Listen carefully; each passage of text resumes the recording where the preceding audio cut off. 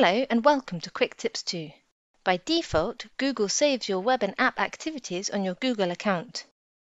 This includes your searches and other things you do on Google products and services like Google Maps and Google Play. Today, I'm going to show you how to disable this feature using your Android 10 phone. So, go to Settings,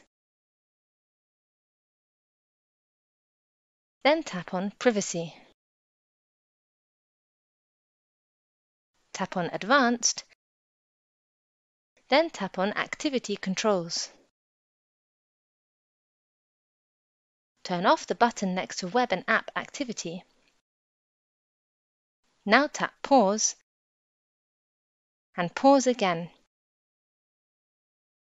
This should disable your web and app activities on your Android 10 phone.